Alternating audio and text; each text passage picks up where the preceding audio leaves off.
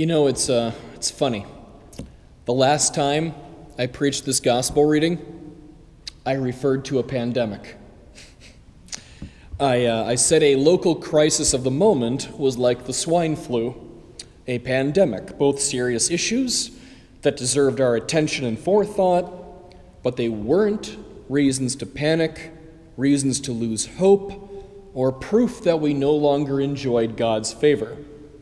They were an obstacle of the day, and we'd deal with it, and one day it would be a non-issue, and we'd have a new problem to tackle. Life would go on, and the church would carry on. Here I am, 6 years later, and I stand by that statement. COVID is more serious than swine flu, but that's about it. Life will go on, and the church will outlast the fearmongers and the doomsayers. And I think it's a little funny how life repeats itself. Anyway, Jesus went heavy on the parables today, and the first will be our focus today. Jesus said, well, that farmer's enemy just threw a bunch of weeds into the wheat field. Just leave it. Sort it all out at the harvest. So once again, Jesus showed just how knowledgeable about farming he actually was. And the important part of this parable for Jesus' original listeners is this. Some weeds look a whole lot like wheat. It's possible that the weed he was referring to was ryegrass. Ryegrass is practically identical to wheat to the naked eye until the wheat is ripe and ready for the harvest, and ryegrass has a very negative impact on the crop. Although ryegrass is good for sheep and other livestock, human beings can't eat it. So if you're looking for wheat, ryegrass is bad news.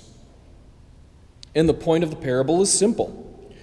Fruitful people and unfruitful people are indistinguishable for a time.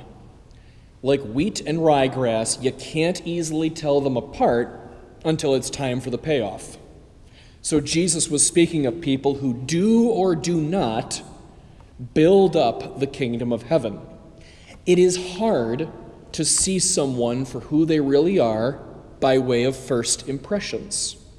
They need to show their true colors, if you'll allow me to mix my metaphors. And this is relatively fresh in my mind. I was joining people for online games on Tuesday nights once COVID-19 hit in mid-March, just to do something social with other people. So it's one friend I've known for many years, her husband, and then a bunch of other friends that I've never met in person, friends of theirs. And I still like my friend. She's nice, and I miss seeing her in public, in person. But I don't join on Tuesday nights anymore. After a few weeks, I've come to the conclusion that I am downright uncomfortable around her husband. It took me a while to see it, but he's ryegrass in my mind, in my eyes. I will spare you the details, but he seems to be the sort of person who takes very real pleasure in the suffering and discomfort of others. I don't like the way he treats her, and I don't like his attitude. I'd rather be alone with a book on Tuesday night than play in the ryegrass. There's probably a poison ivy joke in there somewhere, but I couldn't work it out. Now, we can also look to the good instead of the bad. We can hear these words in the context of modern discipleship. A 12-year-old with a vocation to the priesthood is identical to a 12-year-old with a vocation to married life. The gifts that make a 50-year-old man a good priest are the same gifts that make him a good husband, or a kindly and helpful neighbor, or the fun, crazy uncle. And I'm sure we've got a few of those here today.